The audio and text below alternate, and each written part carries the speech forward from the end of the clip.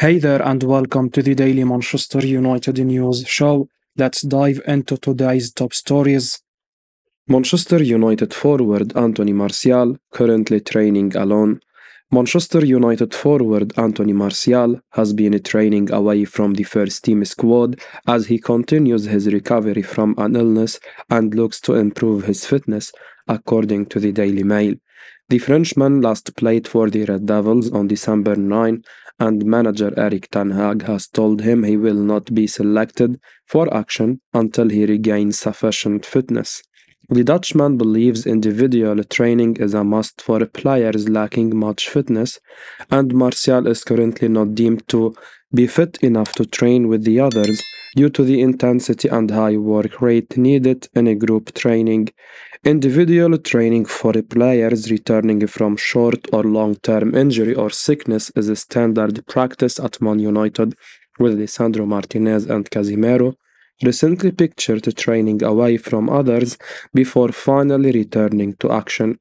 However, the length of time it has taken Martial to regain fitness has raised eyebrows. Ten Hag is eager to have the £250,000 per week forward available for selection as soon as possible, given the lack of quality depth in the Red Devils' attack. The issue is not a disciplinary matter, and the 28-year-old is not currently suffering from injury, but he has simply struggled to regain sufficient fitness following last month's illness. Martial is out of contract at the end of the current season and is expected to leave as a free agent, having turned down a chance to join another club this month. He started 7 out of the 19 appearances he has made so far this term, weighing in with 2 goals and an assist, and he will be keen to prove himself to prospective suitors in the coming months.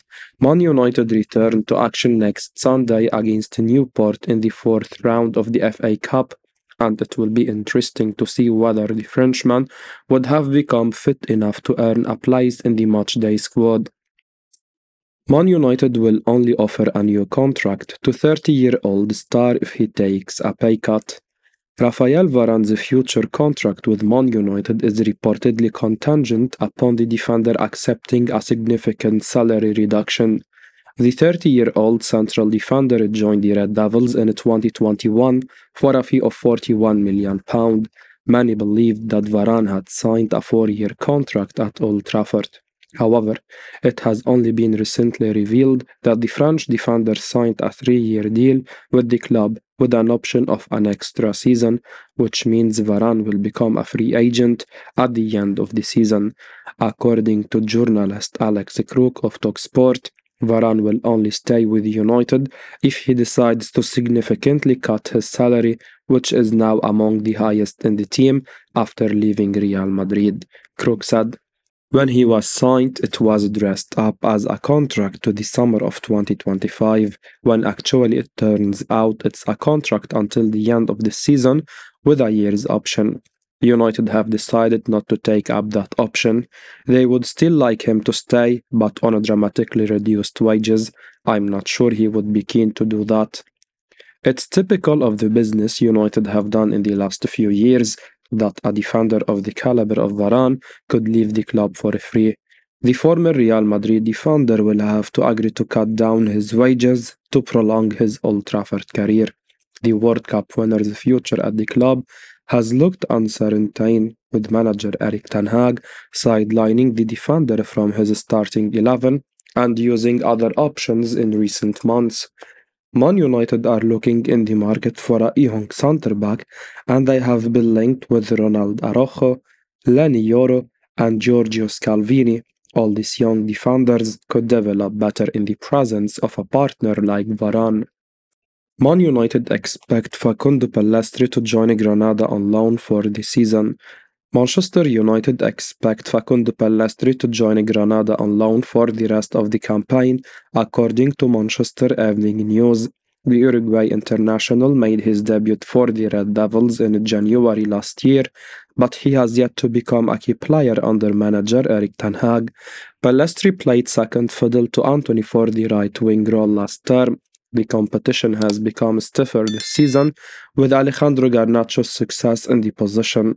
Aside from Garnacho, Pellistri has dropped behind Amad Diallo in the pecking order after his injury comeback, hence, United are expecting him to move out on loan. The 22-year-old is likely to end up at Granada this winter. Manchester Evening News claimed that United could eventually sanction his exit. His contract expires next year, but there is an option for another 12 months. The winger has established himself as a key player for his national team, but has yet to do so at club level. With Granada, he has the chance to secure regular playing time. Pellistri previously had a frustrating 18-month loan spell with Deportivo Alaves in La Liga, but he is now more matured and will be aiming to make an impression in the league. Granada are currently in a relegation battle in the Spanish top flight. They are 5 points adrift of safety. If Pellistri can help them beat the drop, the club could consider a permanent move. Otherwise, there will be clubs across Europe who could be interested in signing him. PSV Eindhoven are one of his admirers, but they could also make an approach this summer. Pellistri is said to become the fifth United player to leave on loan in the current transfer window after Donny van de Beek, Jadon Sancho, Hanna Baal-Mejberi, and Alvaro Fernandez. Ben Foster voices his belief in Rasmus Højlund following clinical performance against Tottenham Hotspur. Former Manchester United goalkeeper Ben Foster praised Rasmus Højlund for his performance in the 2-2 draw with Tottenham Hotspur on Sunday evening. Højlund came away with a goal and an assist in the Spurs match, proving to be one of Man United's standout players on the night, while also showing further signs that he is adjusting to life at Old Trafford. It didn't take long after the match for Foster to sing Højlund's praises, specifically his quick thinking and powerful shot that resulted in United's opening goal. The retired goalkeeper went so far as to say that Højlund's powerful shooting ability is what will earn him success at Old Trafford. He said, "When he gets the ball out of his feet and on his left foot and unleashes one, any goalkeeper in the world is thinking, please don't shoot. It was ridiculous." Foster went on to claim that Højlund's slow start to life in Manchester is due more to a lack of supply from his teammates rather than poor performances up front. Retired left back Paul Robinson, a guest on the podcast, agreed with Foster's assessment, reiterating that the 20-year-old needs services. Robinson said, "All Man United teams, when you watched them in the past, they've always had service. The wingers have always provided for the centre forwards." Højlund was goalless in his first 14 Premier League appearances. However, he has recently found his feet, scoring in both of his past two matches against Aston Villa and the Spurs respectively. The Danish striker was a lot quicker off the mark in the UEFA Champions League, however, scoring 5 goals in 6 appearances. Given that Højlund scored off his only shot in the Villa game, as well as his only shot against the Spurs, it appears as if Foster is correct in his assessment, both in terms of the striker's clinical finishing ability and his lack of supply. Direct conversation with Erik Ten Hag convinced Amad Diallo to stay back at Man United. Manchester United problems on the right have been well documented, with Anthony letting manager Erik Ten Hag down big time. The Dutchman also had a public falling out with Jadon Sancho, and the Englishman joined Borussia Dortmund on loan in January. The severely underutilized Facundo Pellistri is also on his way out and set to join Granada on loan. The reason the Uruguayan has been allowed to depart is because of the return of Amad Diallo from a long-term knee injury he had suffered during the pre-season. This was supposed to be the Ivorian's breakthrough season after a fantastic loan spell at Sunderland last term, where he won the Young Player of the Year award. There have been persistent rumors linking the former Atalanta starlet with a loan exit in January, with multiple Premier League clubs interested, but as the People's Person had pointed out, the Ivory Coast international will not be allowed to depart in the winter transfer window. Further light has been shed on this by transfer guru Fabrizio Romano, who has revealed that the decision was taken after the winger met with the manager, who assured him of regular minutes in the second half of the season. The route of playing in the second division was quashed by the player, as he did not want to represent a team other than the Black Cats, and hence the Middlesbrough option did not materialize. Ahmad has impressed in training and during his cameo against Nottingham Forest, and he deserves a chance to stake his claim in the first 11. Arsenal joined the hunt for Jarrad Branthwaite. Arsenal are set to rival Manchester United in the race to sign highly rated Everton centre-back Jarrad Branthwaite.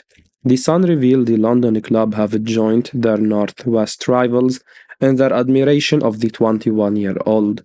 Mikel Arteta appeared to have doubts over Gabriel Magalhaes earlier in the season, with the Brazilian starting from the bench in Arsenal's opening games.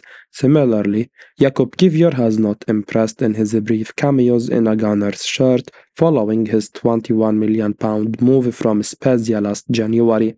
As such, a new left-sided centre-back may be a priority for Arsenal this summer as they seek to recapture the form which saw them lead the Premier League for the majority of last season.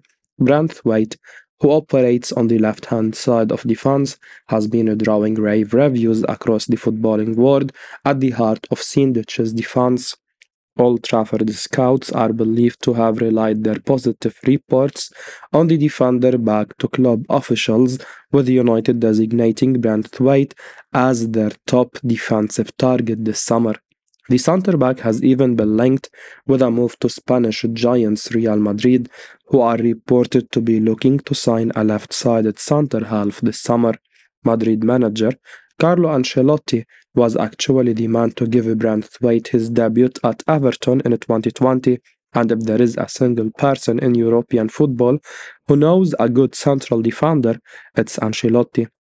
The defender joined the Merseyside club from Carlisle as a 17-year-old in a deal worth £1 million. 4 years later, officials at Goodison Park are reported to have slapped a £100 million price tag on their Rolls-Royce of a defender. Everton are facing acute pressure from financial fair play regulation. However, having fallen foul of the profit and sustainability rules of the Premier League, Ditch's side have already been imposed with a 10-point deduction in November, but fresh breaches may mean another deduction is yet to come. The Merseyside club may, therefore, require a quick cash injection this summer to stave off any further penalties going into next season. 19-goal striker, wanted by Man United, has told the club where he will play after this month. Man United will sign a striker in 2024, and one of the names on their list heading into the January transfer window was Stuttgart star Serhou Guirassy. The 27-year-old has taken German football by storm this season, scoring 19 goals and providing 2 assists across the 16 matches he has played in. The Guinea international also had a very attractive €17.5 million release clause in his contract, but that has now expired as of mid-January. According to Sky Germany's Florian Plattenberg, Guirassy has made the decision to stay in Stuttgart for the remainder of the campaign, despite more English clubs inquiring about him over the last few days. Interest in Guirassy will likely return during the summer, especially if the striker continues to score goals in the Bundesliga. Man United will very likely address their striker position then, and it remains to be seen if the Stuttgart star remains an option for Erik Ten Hag following their interest ahead of the January window. Man United should look to beat Arsenal to blockbuster loan deal for Karim Benzema. Manchester United should look to beat Premier League rivals Arsenal in signing Karim Benzema on a short-term loan until the end of the season.